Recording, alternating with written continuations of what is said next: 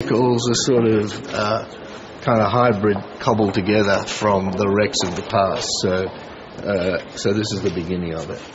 And it's obviously over the top, but it's like playing with mixing and matching and putting stuff together. But they'll have to be very high performance because the film is shot at speed, and they have to be very, very safe because the reason this movie's so big, it's got just a huge number of stunts, and we're trying to do stuff that I believe people haven't done before.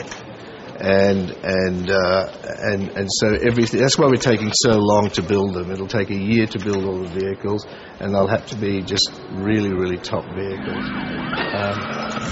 We want to nudge the genre a little bit, and it was 30 years since we made the earlier ones, and the world has changed since then, and cinema has changed since then, and action movies have changed since then. So we're really sort of trying to figure out the best way that we can really sort of lift the bar a little bit. I'm still in the middle of casting, despite all the stuff that we see in the net and so on. I don't even know who the final cast is going to be. We've been casting fairly furiously over the last 6 or 7 weeks, and I've got a lot of actors to see yet, and so no decision's been made. But somehow, every week or so there's rumours about various people, and so it would be silly of me to even speculate who the cast would be until I get through the process. But when that actually happens, obviously we'll let everybody know. Is Mel Gibson an option? Everyone's an option. There's lots of wonderful, wonderful actors out there. We've got some of the best in the world. Some of the problems is they don't work in this country.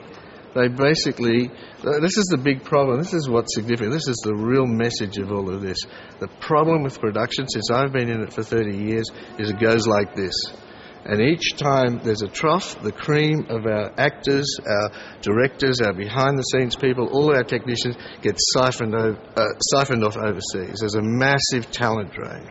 And they're desperate to come back and work here. But there's not the jobs. So the key to it is not just Mad Max. It's Happy Feet as well, so we can actually try to keep about 3, 4, 5 years of production going, so people can make their homes here with some degree of certainty. And the proof of it is Wellington, New Zealand. Wellington, New Zealand is a tenth the size of Sydney and has the best talent pool in the world. It's because they've had sustained production for over 15 years now. It started with Xena and Hercules. It went into the Narnias and the Lords of the Rings and the King Kongs. Now Steven Spielberg's down there with Peter Jackson doing Tintin. Avatar was down there, the biggest science fiction movie ever made. You've got Guillermo del Toro, the Mexican director down there.